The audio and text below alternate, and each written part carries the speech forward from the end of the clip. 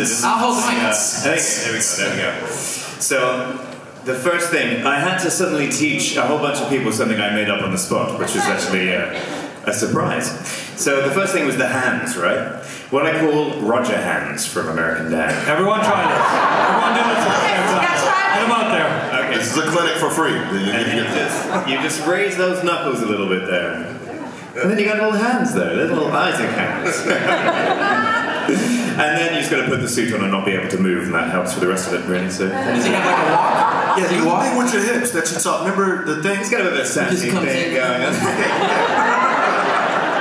No, but it was fun, and actually the guys all picked it up really quickly.